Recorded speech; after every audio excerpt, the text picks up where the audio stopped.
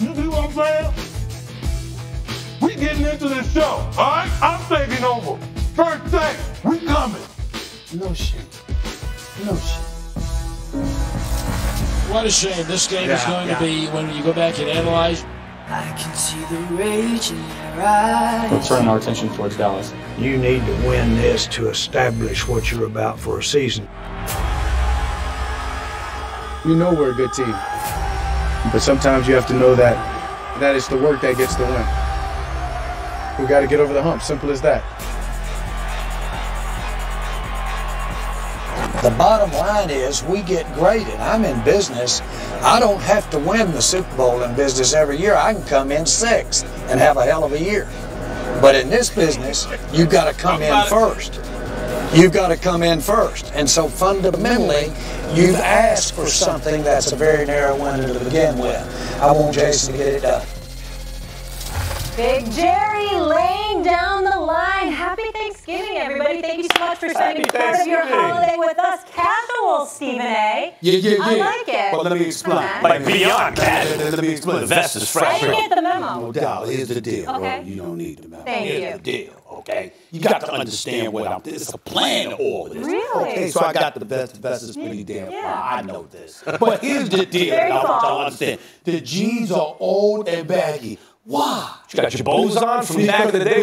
Because when you're eating, you probably gonna spill something. Yeah. You're gonna spill it. Yeah. Got it. That's why. And by the way, it's not like I'm going here to some place to change. I'm going straight to Carmen. Hold on. I'm straight. You got some light top on that gravy stain. No, not at all, Matt. Not at all. You're not gonna spill it. You're gonna have something cover you. It's just gonna fall. You're gonna tuck it in. Carmen in the kitchen right now. She told me my lasagna will be ready by about 12:30. Okay, and my turkey wings. How much of that tray do you eat? Were you about half the tray? Oh, about the lasagna, the tray of the lasagna. I would say about half that between that and my turkey wings, because I love my turkey wings, my candy yams, the mac and cheese that you just walked off again up with. All of that stuff is set up, and the family knows. Don't touch the plate. There's a plate right to the side, Mac. Who likes turkey wings? Everybody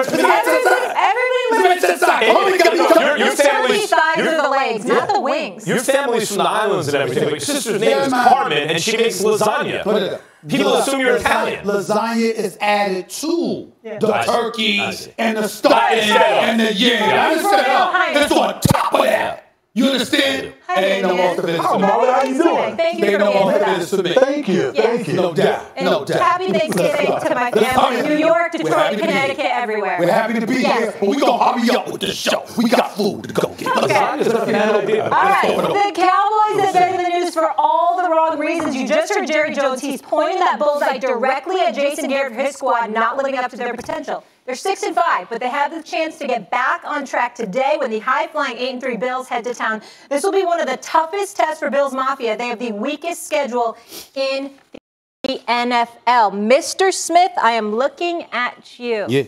Is this a must-win for your Dallas Cowboys? Oh, hell yeah, it is. Absolutely, without question. Because let me tell you something right now. The Eagles have an incredibly easy schedule the rest of the way. The Giants, Miami, the Redskins, people like that. When you look at the Dallas Cowboys and the schedule that they've got coming up, and you look at the heat that's been brought to bear by Jason Garrett, you got to remember something right here. I'm not going to say they disrespect him or they have no regard for Jason Garrett, but it's not like he's considered the second coming of Bill Parcells or anything like that. They know what he is, but he's also very, very likable. And so as a result, if you can win and you can win with a coach like that, your life is considered easier. Jerry Jones has put the gauntlet down. There are a lot of people, including Marcus Spears, who was on the show yesterday, who believe wholeheartedly. First of all, I believe Jerry Jones should have fired Garrett this week going into Thanksgiving. But I understand that's his adopted son. He don't want to do such a thing. But I'm telling you right now, you got a whole bunch of people in Cowboy world who believe firmly if Jason Garrett loses today's game, he will be fired. And so when you look at it from that perspective, all of that stuff coming together, you got to win this game. Now, the Buffalo Bills, this is number 3 ranked defense in the National Football League. Their defense is filled with monsters. They can ball, and they're coming. Now, Offensively, they're challenged because of their passing attack, because of the youth of Josh Allen, even though you got Frank Gore running the football, and we all respect the hell out of him and believe him to be a future Hall of Famer. But he's only averaging about 3.9 yards a catch. I should say only. It's respectable, even though there are guys that are doing better. But they got a decent running attack, like top 5 in the NFL. You got to be able to pass the ball. We gonna see what you're going to do against the Dallas Cowboys. But make no mistake, because of how compromised Buffalo is perceived as being offensively, along with the expectations that Jimmy Johnson has for this team, with everything that he has said, it is clear this is a must-win situation for the Dallas Cowboys, unless you want Jason Garrett fired. If you want him to stay, this would qualify as a must-win. I mean, that's the point. For you, this should be a must-lose. Right? If you want Garrett gone, then this is a must-lose game. Who said I wanted him gone? Well, if you think it'd be good for the Cowboys. Let's not get this is getting complicated. If you think it would be good for the Cowboys to get rid of Jason Garrett, then it's a must-lose game. Why give them false hope? Because I'm under no illusion.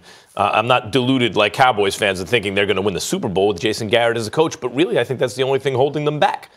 This is not a must-win game. This is what I said about the Eagles the other day. It's not must-win. I looked at the Eagles' schedule. It was soft. And what did we both agree on back then? It's going to come back to that down to that Eagles-Cowboys game. That's going to be the must-win game for both teams.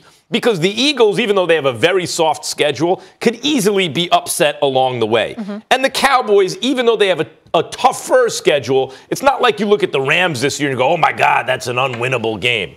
They have games they can win, including when they end up at Washington at the end of the season.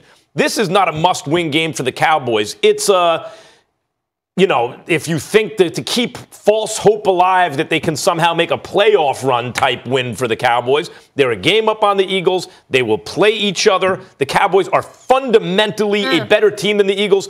Look at their point differential. Cowboys have one of the best point differentials in the NFC, and I know that partly has to do with their schedule.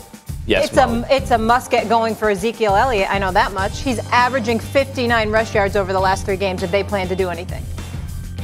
I think this is a must-win game for the Cowboys. And I know the schedule favors the Philadelphia Eagles down the stretch, but when I think of the Dallas Cowboys, they're 0-4 against winning teams.